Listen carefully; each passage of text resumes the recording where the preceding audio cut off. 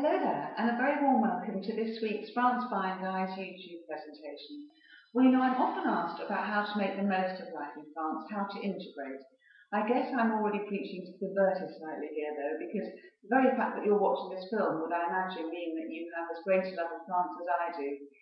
Well, I can tell you that moving to France is both stimulating and exciting. I know that because I've done it. It's not to say that there will be certain things you might miss about the UK, although in all honesty I can say that we haven't missed a thing since we've been in France. You might consider you'll miss family and friends, that's often an important point. But think about this, anywhere in France is no more than an hour and a half plane ride away, there are plenty of regional airports. And what I think you will actually find is that you have a better time because people will be longing to see you. It's kind of like a new life, well it is a new life for you. And for them, they'll be looking forward to meeting you in your new home.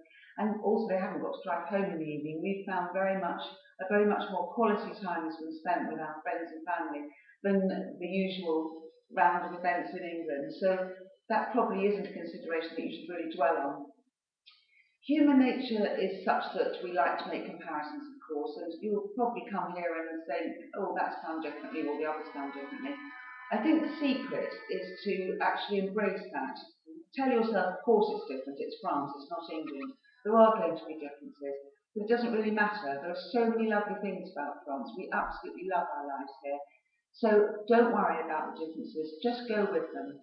I can give you a few tips to help you integrate. For example, go and introduce yourself when you get here to your mayor. The mayor is a very important person in France. He is kind of head of the local, what they call commune. This will open lots and lots of doors for you. Also, when you go into shops, you'll find people say bonjour to you. The other customers, as well as the shop owner, say bonjour back. Don't be frightened to use your French, however bad you think it may be. The French love it when you speak their language with an English accent. They'll even try a bit of English on you, probably. You'll probably find an expat community. There are plenty of English people all over in France. We have several here in our village, which is just about 2,000 people, several English people.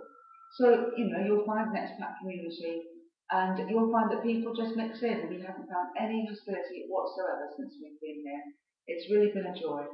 The other thing is there are lots of local fetes and clubs going on all year round. For example, in autumn they have a chestnut fete. In the summer they have a garlic fete, can you believe? We're surrounded by vineyards, so there's always some sort of wine fete going on. But I would advise you to go to everything like that. There are Vive Grenier, which is an attic sale. The lamp behind me is one that we bought just here a week ago in our village.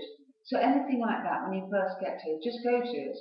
Go to anything you're invited, have a look in shops, you'll see adverts for things. And you'll soon find that you're making friends and integrating very, very well indeed. Well, that's about it from me for this week. Do keep your comments and suggestions coming. I love to read what you have to send me, and I'd love to cover any topic that you would like to hear here in France by and Guy. If you haven't already done so, get yourself a copy of my book, The France by and Guy. There's loads and loads more tips in there. Also, if you're not already doing so, have a look at my weekly blog, which is below me on this website. It's the story of our house renovation here.